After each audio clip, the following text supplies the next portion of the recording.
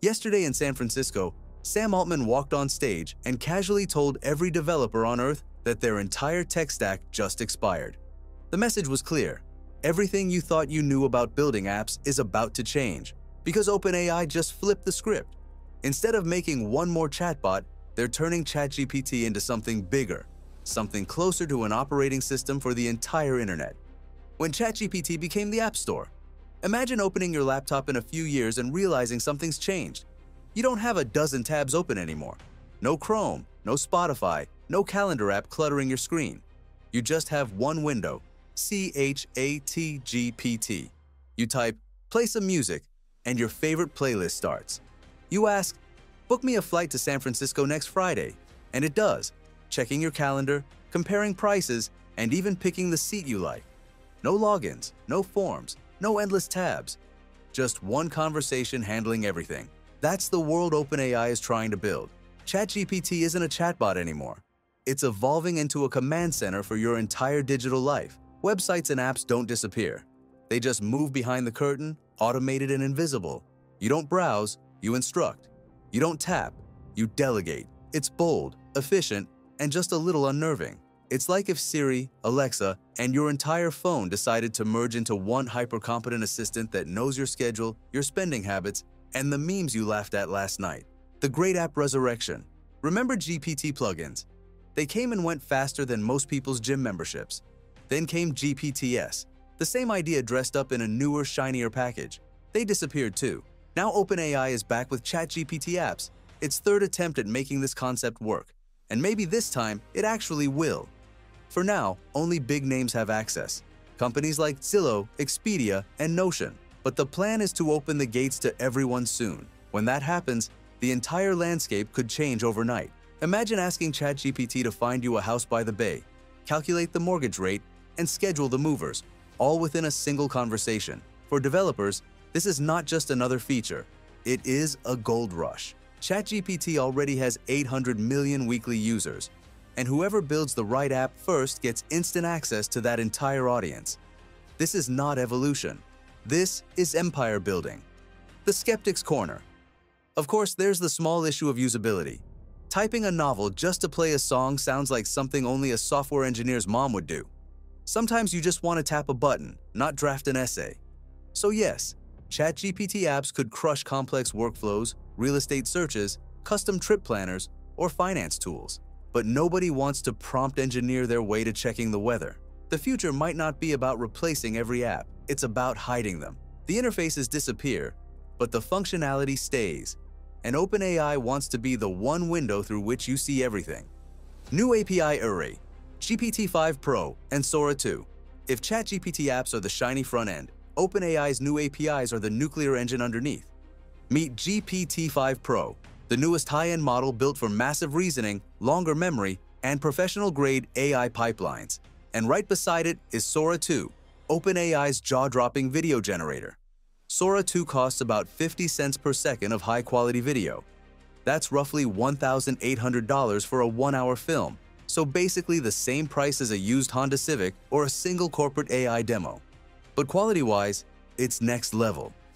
Imagine cranking out a cinematic trailer or ad in minutes, with lighting, camera motion, even reflections, and no camera crew required. That's not just a flex, it's the beginning of Hollywood as a service. AI for the rest of us. Of course, not everyone has $1,800 lying around for every creative whim, so OpenAI is also adding smaller, cheaper image and voice models. They're the light versions, which are less GPU hungry but still solid. This makes the ecosystem more inclusive. Anyone can use it, including students, indie devs, and small startups can finally experiment without torching their credit cards.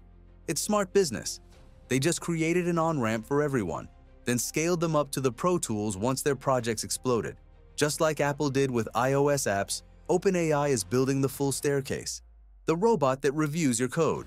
Every developer dreams of one thing: skipping code reviews without the guilt.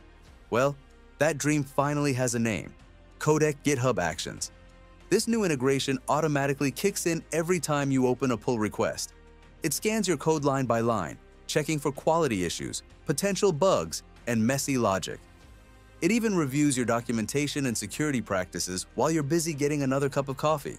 In short, It's like having a senior engineer built right into your workflow, just without the sarcasm, burnout, or passive-aggressive comments on your PR. But it doesn't stop there. Codec Actions can also detect vulnerabilities, optimize performance, and keep your repository from slowly collapsing into a pile of unmaintainable spaghetti. It's the kind of tool that can make a 2-person startup operate with the efficiency of a 50-person dev team. And because it's integrated directly into GitHub, there's no need to install some sketchy third-party extension or spend hours configuring CI pipelines. It's DevOps with a brain, one that doesn't sleep, doesn't complain, and never takes vacation days. Agent Kit, the AI construction zone. But the announcement that really melted everyone's GPUs was Agent Kit. It's a brand new toolkit that lets developers design, deploy, and manage AI agents without duct taping 50 APIs together. Think of it like N8N or Zapier, but supercharged for the AI era. You get a flowchart-style canvas where you visually build an agent's logic, connect inputs, outputs, and actions. You could whip up a customer support bot that handles refunds, schedules deliveries, and updates CRM records in minutes. There's a catch, though. Every no-code dream hits a ceiling. Eventually, you'll need a real developer to untangle the spaghetti, rewrite it in Python, and make it scale. But that doesn't kill the idea. It just makes Agent Kit a prototype factory. For early-stage teams or experimenters, it's a legit productivity rocket. The quiet rival, JetBrains and Junie. While everyone's drooling over OpenAI, another player just slid into the arena. JetBrains, the company behind IntelliJ and PyCharm, launched its own AI coding agent called Junie. It lives inside the IDE, reads your entire codebase, and actually understands the project's context. You can assign it multiple coding jobs simultaneously, and it completes them asynchronously while you work on something else. The creator of the code report tried it on a geospatial side project and found it slightly slower than other CodeAgent tools, but much more accurate in big projects. That trade-off makes sense. Accuracy over speed is priceless when your repo has more lines than your thesis. So while OpenAI builds the infrastructure for everyone, JetBrains is quietly turning your IDE into a coworker. They are both two sides of the same revolution. One focuses on platform, the other on precision. What this all means. If 2023 was the year of the chatbot, and 2024 was the year of the AI copilot, then 2025 is the year of the agent ecosystem. OpenAI isn't just making tools, it's making infrastructure. Your future app might not live on the App Store or Play Store. It'll live inside a chat window. That's a real paradigm shift. The web is no longer something you click through, it's something you talk to. And with that change comes something much bigger than convenience: control. If ChatGPT becomes the interface for everything, music, shopping, coding, and communication, then OpenAI becomes the middleman of the digital world. It sounds efficient, even elegant, but it also centralizes power in a way that feels uncomfortably familiar. One day, you might notice that you don't open websites anymore. You open OpenAI. It's the same story big tech has followed for years. Start as a platform and eventually become the platform. The developer's dilemma. For developers, the move is clear. Either build inside ChatGPT or risk getting left behind. This isn't about one app anymore. It's about where attention lives.